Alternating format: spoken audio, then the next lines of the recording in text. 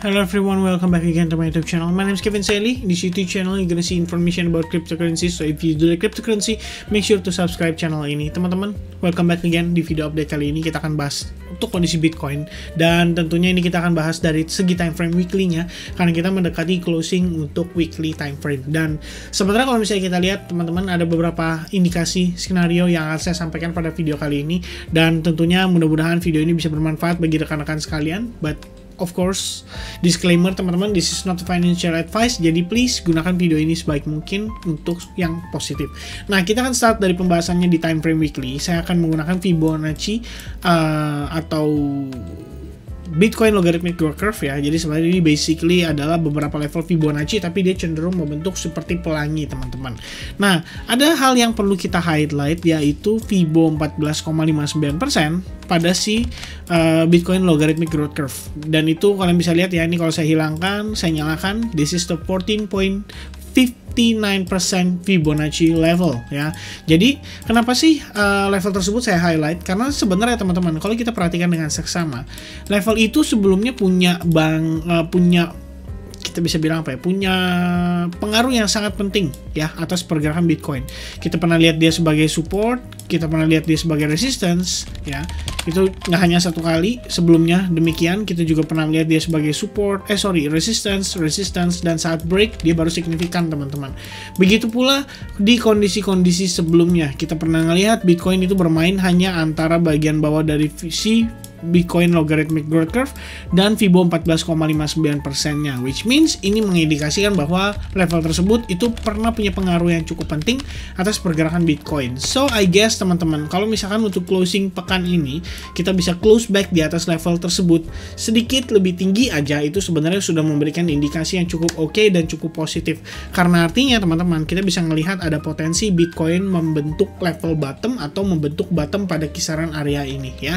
Tentunya ini sudah menjadi pembahasan kita di beberapa pekan terakhir. Kita udah sedikit discuss tentang hal terbentuknya ascending channel yang akhirnya ngelit kondisi Bitcoin menuju ke potential running flat ABC corrective pattern. Jadi teman-teman bisa search running flat ABC corrective pattern ya. Kalian bisa temukan ini pada Elliot wave theory, di mana menunjukkan kondisinya itu cenderung membentuk ABC, tapi untuk bagian C wave korektifnya itu cenderung sedikit di atas wave A-nya.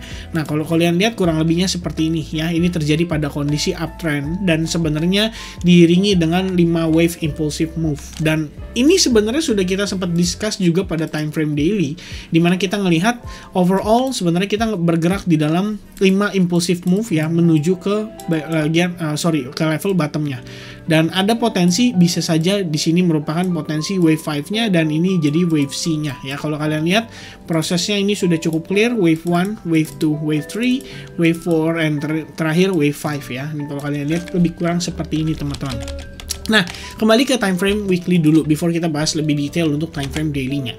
Untuk weekly sendiri juga seperti yang kita ketahui teman-teman, kita gunakan Fibonacci retracement, kita tarik dari dia punya swing low to swing high-nya pada wave A menuju ke wave B, dan kita dapati ada level Fibonacci 61,8% serta Fibo 78,6%. So far teman-teman, untuk pergerakan selama 2 pekan terakhir, which means included pekan ini, itu kita bertahan benar-benar di atas Fibonacci 0,78%, dan itu berarti di atas kisaran level $34.600. Dan kalau misalnya kita perhatikan dengan saksama teman-teman, ini seperti pembahasan kita di video terakhir tentang Matic, di mana kita melihat ada potensi reversal terjadi pada pergerakan selama 2 pekan terakhir ya. Kalau kalian lihat candle minggu lalu itu adalah big red candle, which means itu adalah super bearish candle yang sangat signifikan membawa harga Bitcoin break dari key support dia di $40.000.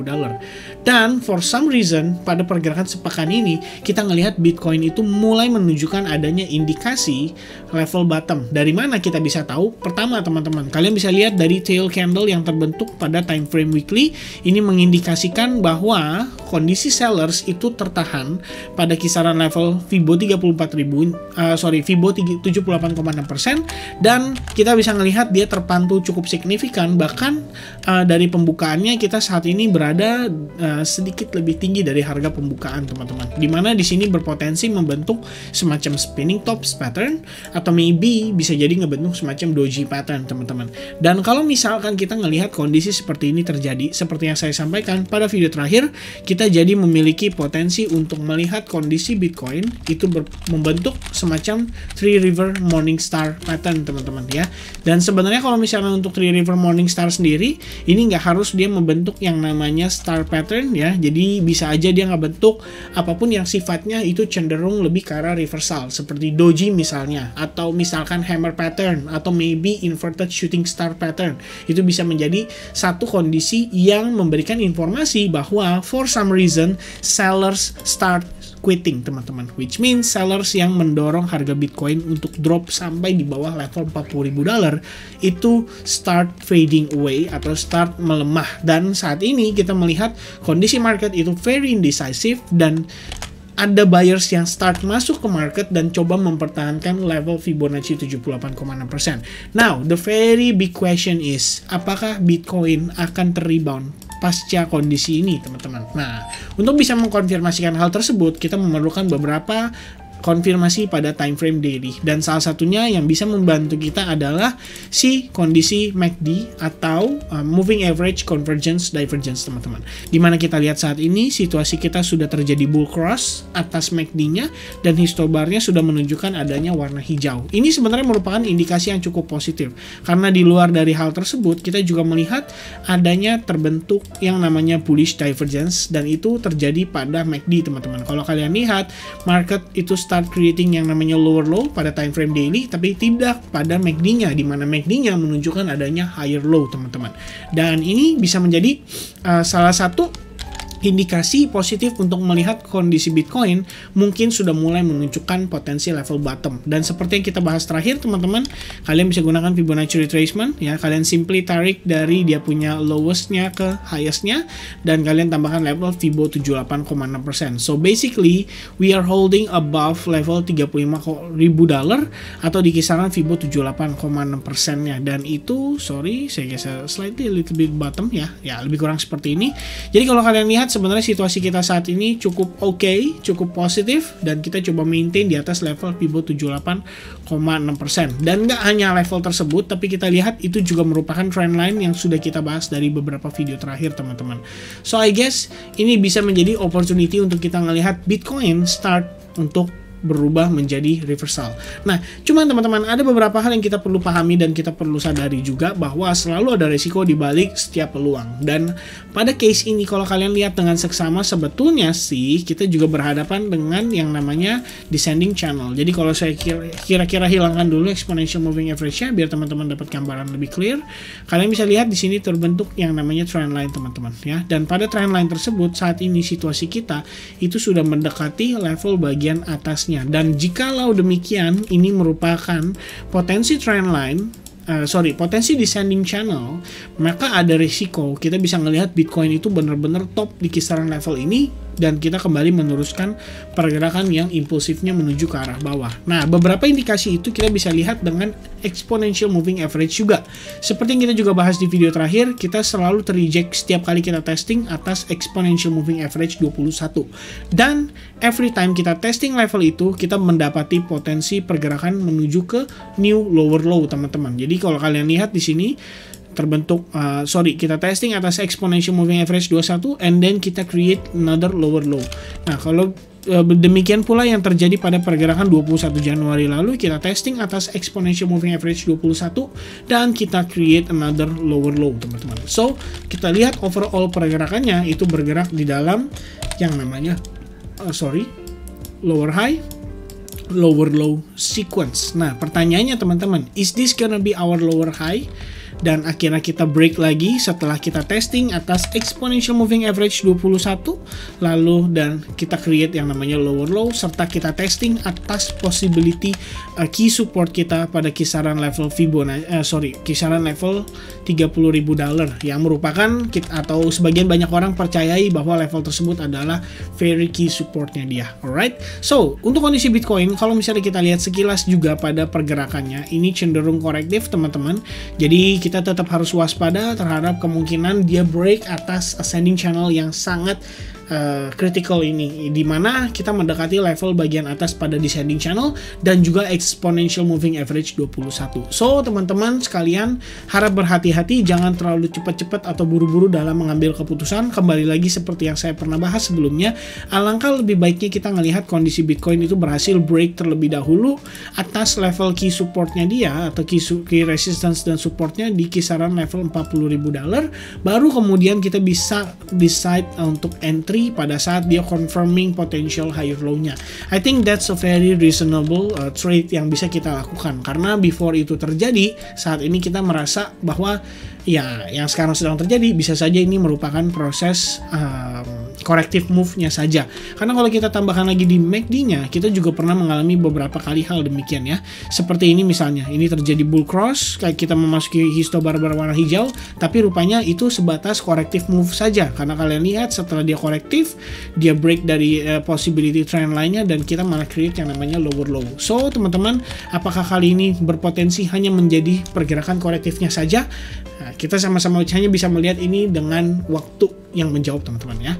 Ya kurang lebih seperti itu ya. Alright, so untuk time frame hourly-nya, jadi ini adalah beberapa outlook yang saya sebelumnya sempat sampaikan juga ke teman-teman sekalian untuk memastikan bahwa kondisi Bitcoin ini benar-benar berada di dalam on track untuk potensi atau possibility penguatan ya. Pertama, saya juga ngelihat ada tambahan outlook buat teman-teman sekalian, di mana pada time frame 4 jam kita melihat adanya potensi terbentuk yang namanya ascending triangle pattern, teman-teman. Jadi buat teman-teman yang belum tahu apa itu ascending triangle pattern, kalian juga bisa search di Google yaitu ascending triangle pattern, dan kalian bisa lihat bahwa pattern ini memiliki kecenderungan yang lebih ke arah bullish ya. Kalau kalian lihat beberapa kali ascending triangle di sini ditunjukkan, kalian bisa lihat dia cenderungnya adalah lebih ke arah bullish. So I guess teman-teman, ini bisa menjadi satu skenario yang kita perhatikan. Kalaupun demikian, memang pada time frame daily ternyata Bitcoin memang ready untuk rally ya, dengan beberapa indikasi yang kita temukan seperti tadi bullish divergence pada MACD-nya, lalu bull cross pada MACD-nya, dan kita tinggal melihat aja apakah dia mampu break dari trendline ini ya teman-teman. Kalau misalnya pada MACD-nya, jika demikian itu yang terjadi, maka maybe this is the very important scenario yang kita perlu perhatikan. Karena jika demikian ini adalah ascending triangle-nya, kita bisa ukur dengan badan atau panjang badan dari si ascending triangle. Pada saat dia breakthrough, maka kemungkinan kita akan testing terhadap level resistance sebelumnya, dan itu berarti di kisaran $44.000. Balik lagi teman-teman, ini adalah salah satu opportunity yang kita lihat saat ini, dan untuk hal ini bisa terwujud, kita juga perlu melihat Bitcoin break dari level Fibonacci, at least nih teman-teman, dari level Fibonacci 61,8%-nya, dan itu di kisaran $39.000 untuk memastikan mereka memiliki momentum bullish yang cukup strong. Dan seperti pembahasan kita di video terakhir, kita juga melihat adanya potensi di mana Bitcoin membentuk yang namanya ascending channel, dan kalau misalkan demikian ini membentuk ascending channel, kita juga bisa berasumsi bahwa mungkin saja saat ini kita sedang bergerak di dalam sebuah Elliot wave movement, dimana saat ini kalau misalkan demikian kita saat ini sedang menuju ke wave 3, maka pertama Bitcoin harus break dari resistance di kisaran level $38.000, dan kita bisa gunakan Fibonacci external untuk mengetahui possibility level wave 3 nya kita, dan itu berarti ada pada kisaran Fibo 1618, di mana level tersebut merupakan area $41.000 dan berpotensi menjadi possibility untuk wave 3-nya kita. Karena kalau kita lihat teman-teman, saat ini koreksi yang terjadi pada wave 1 menuju ke wave 2 terakhir itu benar-benar precisely di kisaran Fibo 61,8 sampai 50%. Yang artinya kalau misalnya kita bisa ketahan hanya 50% teman-teman, possibility untuk kita melihat dia kembali bullish itu penguatannya maksudnya cukup signifikan, itu sebenarnya cukup tinggi. Karena kalau misalnya kita testing sampai golden ratio, artinya next possibility rally-nya itu akan cenderung lebih weak teman-teman. Dan kalau misalkan demikian, saat ini inilah skenario yang berpotensi terjadi, maka kita harus lihat Bitcoin mampu break atas resistance yang saat ini terbentuk di kisaran level $38.300. Dan next targetnya berarti ada di $41.000. Another alternative scenario adalah seperti yang tadi saya sampaikan pada time frame daily, tetap kita perhatikan ada kemungkinan kita mendapati rejection yang cukup signifikan, dan jika demikian itu rejection sekalipun, seandainya kita membentuk higher low pada pergerakan saat ini malah bisa menjadi indikasi yang cukup positif, karena balik lagi teman-teman, untuk kita create another higher high kita perlu pijakan, dan injakan inilah yang membuat kita yakin bahwa memang saat ini market itu sedang melalui proses transisinya.